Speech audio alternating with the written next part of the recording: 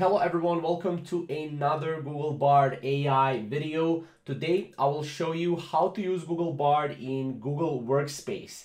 Now this is not yet fully available for everyone. This is still in beta version and I don't think actually anyone yet has this feature available.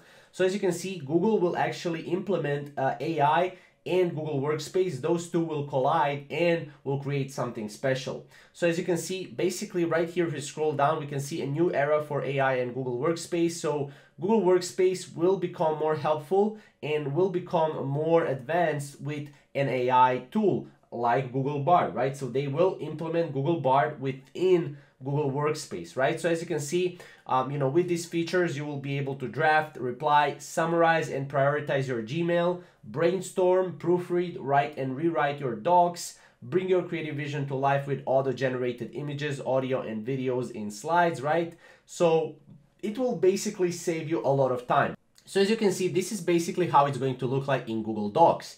You type what you want to do, job post for regional sales rep, right? Or regional sales rep, sorry. And then you will get a job post right here. It will basically do or create a job post for you from this, ground up, from zero basically. And all you have to do is you will just have to go and basically put in what you want, right? This is generative AI in Docs, right? So this will be kind of like Google Bard in Docs, right? Similar, I think they will actually go and connect Google Bard.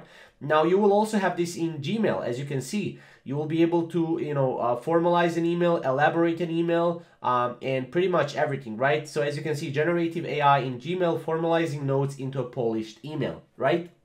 So it will help you with a lot of things, right?